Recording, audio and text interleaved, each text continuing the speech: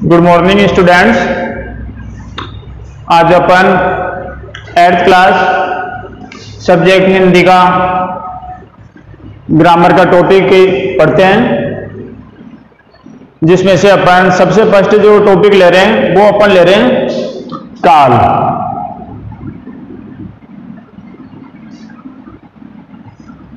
सभी स्टूडेंट्स ध्यान दें, आपके जो ग्रामर है, ग्रामर का टॉपिक है काल। जैसा कि आप थोड़ा बहुत इससे पहले परिचित होंगे, क्योंकि अपन पूर्व क्लासों में काल शब्द के बारे में अपन पढ़ चुके हैं, तो इसके बारे में आप थोड़ा बहुत परिचित होंगे पहले से, या हो सकता है आप अच्छी तरह जानते भी हैं। लेकिन अपन इस काल शब्द के बारे में, काल कैसे प्रयुक्त होता वाक्य में, पता कैसे चलता उसका हमें, या हम उसको समझेंगे कैसे। देखो स्टूडेंट्स, काल को मैं अगर ब्रैकेट में समय भी लिखूं तो मुझे कोई आपत्ति नहीं है, क्योंकि ये इसी का मतलब ये होता है। इसलिए अपन समय के हिसाब से ही इस काल को समझ सकते हैं। देखो, काल के रूप में अपन अगर ज्यादा समझना चाहेंगे तो एक छोटी सी अपन इसको परिभाषा के रूप में या इसके अर्थ के रूप में अपन समझ सकते हैं। काल अर्थात समय, कोई भी कार्य या क्रिया एक निश्चित अवधि में और एक समय सीमा में ही होती है। अर्थात मैं कोई कार्य आज कर रहा हूं, मैं कोई कार्य कल भी करूंगा, या मैं कोई कार्य इससे पहले भी कर चुका हूं, तो अपन उसको कैसे समझेंगे कि कौन सा कार्य कब किया गया। अर्थात हम सारे समय में किए गए कार्य को एक ही समय में गणना तो नहीं कर सकते भाई। अपन एक ही समय में किए गए जो कार्य है उनको एक समय में कह सकते हैं, लेकिन अपन अलग अलग समय में जो कार्य किए हैं उनको अपन एक समय बोलकर व्यक्त नहीं कर सकते। इसलिए हमें क्या पड़ जाती है फिर काल की जरूरत, कि काल बताने की उसकी जरूरत पड़ जाती है। जैसा अपन कह सकते हैं मैं आज विद्यालय जाऊंगा, मैं आज विद्यालय जाऊंगा, तो मैं अभी तो गया नहीं हूं, मैं जाऊंगा, अर्थात आगे आने वाले समय में मैं जाऊंगा। मैं विद्यालय जाता हूं, अब मैंने ऐसे कह दिया, वाक्य वही है, केवल लास्ट की अंतिम साई क्रिया चेंज हो रही है। आज मैं विद्यालय जाऊंगा, मैं विद्यालय जाता हूं और मैं विद्यालय गया था। ये 3 वाक्य मैंने बोल दिए। अब तीनों वाक्य में आप खुद समझ गए होंगे इस बात को लेकर कि एक समय की ओर इशारा किया गया है। समय के हिसाब से ही हमें उस बात का पता चल रहा है कि मैं कब विद्यालय गया था, जा रहा हूं या मैं जाऊंगा। इन तीनों वाक्यों का, शब्दों का प्रयोग एक ही हुआ, सिवाय साई क्रिया को छोड़ के, जो आखिरी वाला वर्ड होता है उसको छोड़कर। बाकी हमें स्पष्ट संकेत मिल जाता है कि जो मैं अमुक क्रिया कर रहा हूं या जो कार्य कर रहा हूं मैं किस समय में कर रहा हूं, तो यही हमारा काल है। और काल का होना बहुत जरूरी है, क्योंकि हमें फिर कोई भी कार्य और क्रिया करेंगे तो हमें यही नहीं पता चल पाएगा कि हमने वो कार्य किया कब है या मैं कब शुरू करूंगा। इसलिए हमें इस काल की जरूरत पड़ जाती है, अन्यथा हमारे द्वारा जो कार्य किया जा रहा है उसका पता ही हमें नहीं चल पाएगा कब मैंने कर दिया या कर रहा हूं या मैं करूंगा। इसलिए देखो, काल की अपन परिभाषा लिखिए तो क्या लिख सकते हैं, कोई भी कार्य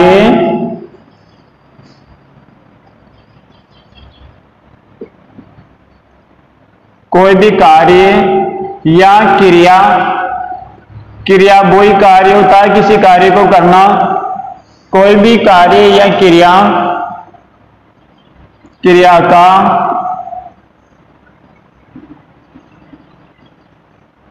समय ज्ञान, क्रिया का समय ज्ञान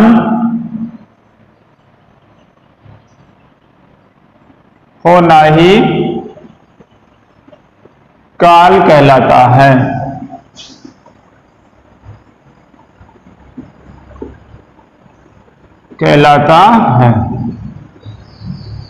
देखो, एक छोटी सी परिभाषा अपने पास में है। मैं अपन सीधे स्पष्ट शब्दों में ये तो नहीं कह सकते कि किसी कार्य को करना और उसका समय पता होना बस, क्योंकि अपन अब 6 में नहीं रहे, 7th में नहीं रहे, 8th में आ गए। तो अपन देखें, कोई भी कार्य या क्रिया का समय ज्ञान होना ही काल कहलाता है। किसी कार्य को अपन कर रहे हैं उसका हमें समय का ज्ञान होना, वो ही हमारा काल कहलाता है। अब इसका जैसे मैंने आपको अभी मौखिक उदाहरण बताया और अपन यहां पर देख रहे हैं, इसको अपन एक उदाहरण के द्वारा अच्छी तरह समझ सकते हैं कि काल का कैसे अपन वाक्य में प्रयुक्त करेंगे। मैं वाक्य एक ही लूंगा सिर्फ,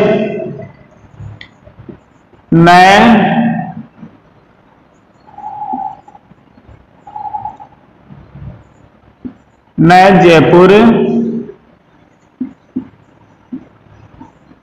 गया था, ये वाक्य है।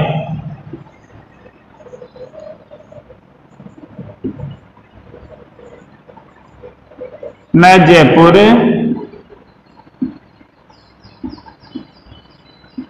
जाता हूं।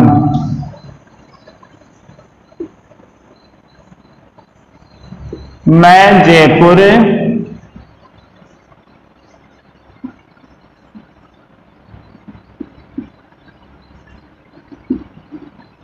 जाऊंगा। देखो स्टूडेंट्स, ये जो तीनों वाक्य हैं, ये वाक्य मैंने कर्ता, वाक्य की क्रिया और वाक्य की संज्ञा शब्द ये सब में समान लिया है। ये देखो, कर्ता, ये संज्ञा शब्द, ये क्रिया वाक्य की, और ये इसकी सहायक क्रिया। देखो, ये सारे वाक्य जो करता है, वाक्य का कार्य करने वाला, जो वाक्य की संज्ञा है और जो वाक्य की क्रिया, मैंने सब में समान ली है। एक ही सारे में क्रिया, कर्ता और वाक्य की संज्ञा शब्द ये एक ही है। मैंने सिर्फ किया तो क्या किया, ये सारी क्रिया लास्ट वाली, अंतिम वाली ये चेंज की है और मैंने कुछ नहीं किया। पर अब अपन देखते हैं इस काल को स्पष्ट रूप से अपन समझ सकते हैं एक छोटे से उदाहरण के द्वारा। मैं जयपुर गया था। अब मैं जयपुर गया था तो इतना वाक्य आते हमें पता चल गया कि मैं जयपुर पहले गया था, कभी आज नहीं जा रहा हूं मैं जयपुर, अर्थात ये कार्य हो चुका। इसको मैं कह सकता हूं ये कार्य हो चुका है। मैं कह सकता हूं ये आराम से कि ये कार्य अपना हो चुका है। मैं जयपुर जाता हूं, मैं जयपुर जाता हूं। इस वाक्य को आप पढ़ते ही जान गए कि ये कार्य अभी प्रेजेंट में, वर्तमान में चल रहा है। कौन सा कार्य? जयपुर जाने का। इसको अपन देखते ही जान जाएंगे कि ये कार्य वर्तमान में भी चला जा रहा है, अर्थात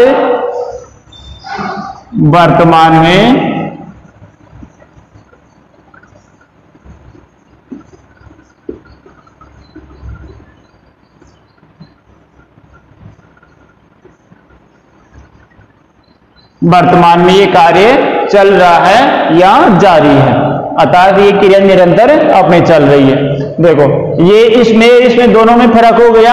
ये पहले वाले वाक्य समय में पूरा हो चुका और ये अभी जो समय चल रहा है उसमें भी निरंतर जारी है, अर्थात ये रोज जयपुर जा रहा है।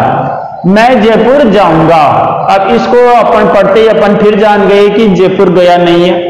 जो कार्य करता कर रहा है जयपुर जाने का, उसने वो कार्य किया नहीं है, अर्थात वो जयपुर अब जाएगा, नेक्स्ट समय में वो जयपुर जाएगा। मैं जयपुर जाऊंगा, अर्थात आगे आने वाले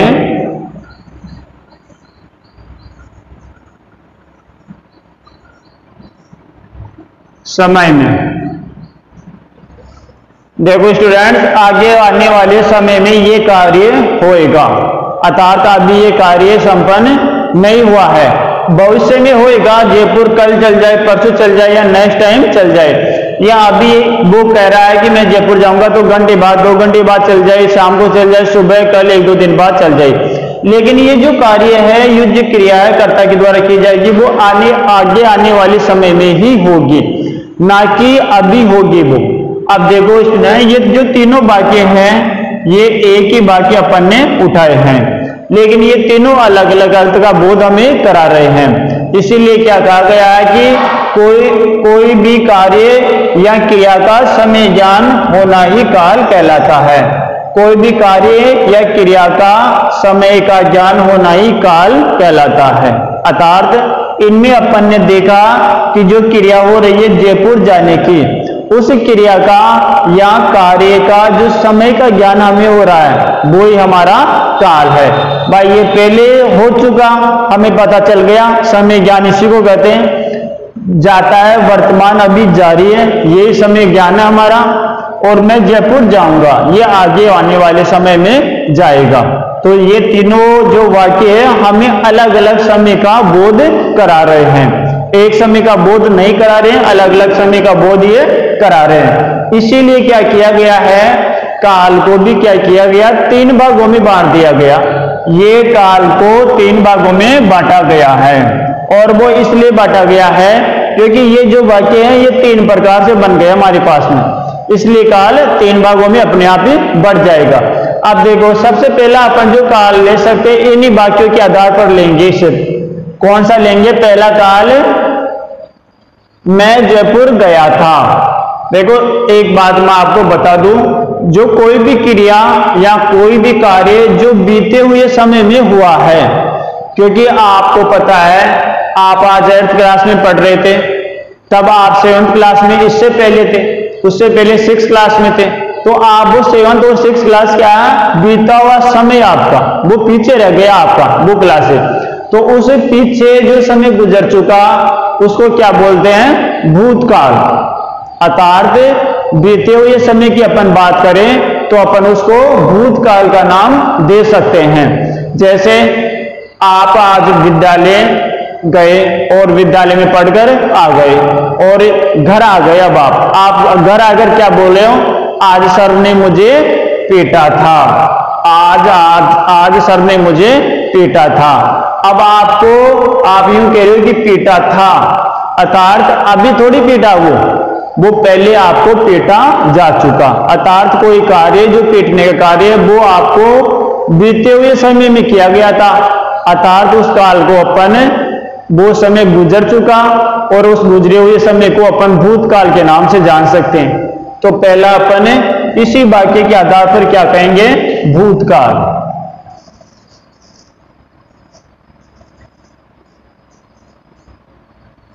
देखो ये आपके भूतकाल, ये काल आपका 3 प्रकार से होता ही है, और पहला अपन क्या कहे, भूतकाल। अब भूतकाल को अपन समझ सकते हैं, हालांकि अपन ने उदाहरण से बहुत कुछ समझ लिया, ये अपने समझ में आ गया, लेकिन अपन थोड़ा और समझ लेते हैं भूतकाल को।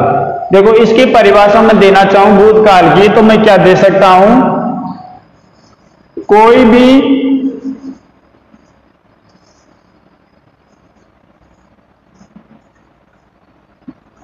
भी कार्य या क्रिया, कोई भी कार्य या क्रिया जो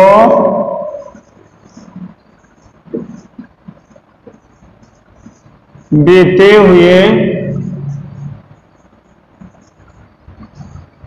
हुए समय में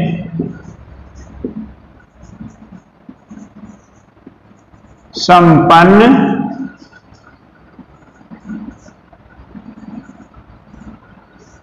हुई हो, वहां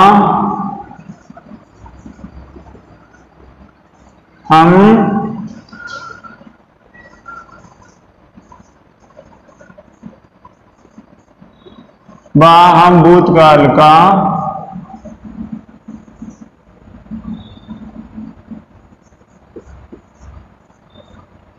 प्रयोग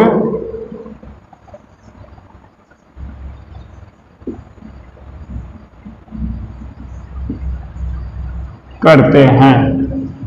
देखो इसका उदाहरण,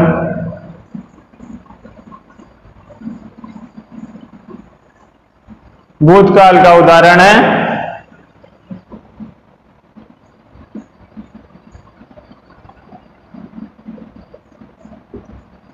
राम ने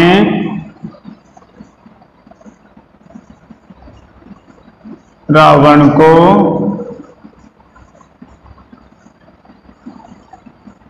मारा था।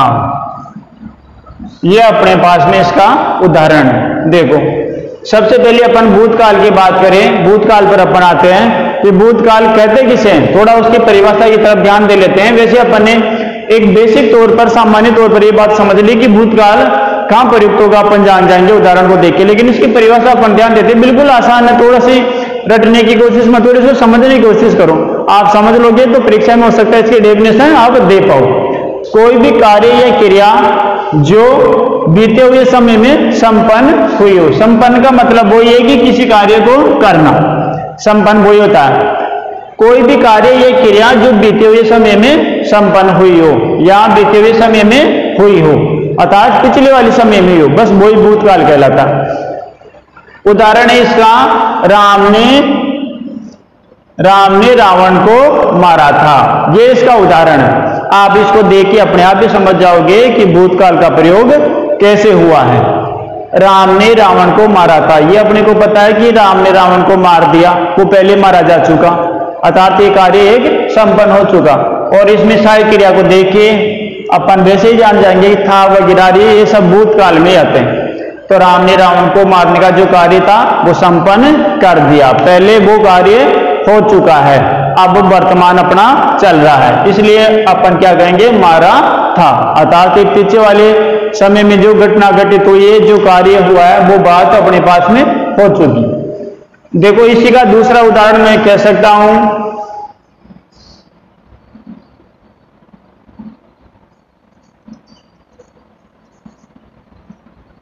मयंक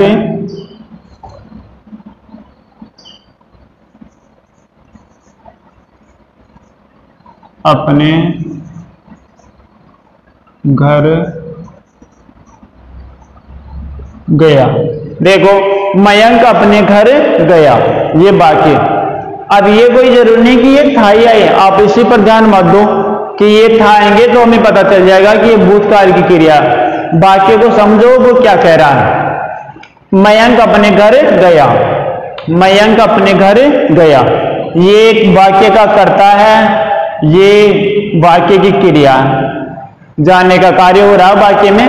मयंक अपने घर गया, अब गया से अपन तुरंत समझ जाएंगे कि जा चुका, जो क्रिया है घर जाने की उसकी क्रिया वो संपन्न हो चुकी, तो अपन तुरंत इस बात को पकड़ लेंगे कि ये कार्य ये क्रिया है जो बीते हुए समय में संपन्न हो चुकी। जाने का कार्य घर वो जा चुका, अब नहीं जा रहा और न जाएगा वो आगे, वो भविष्य में जाएगा वो अलग बात है, पर अभी जो अपने पास में वाक्य है वो ये कह रहा है कि वो अभी जो क्रिया उसकी संपन्न हो चुकी, अर्थात वो क्रिया कंप्लीट है, इसलिए ये बीते हुए समय में हो गई। और अपने पास में भूतकाल अपन उदाहरण दे देंगे, भूतकाल का ये अच्छा उदाहरण हो जाएगा।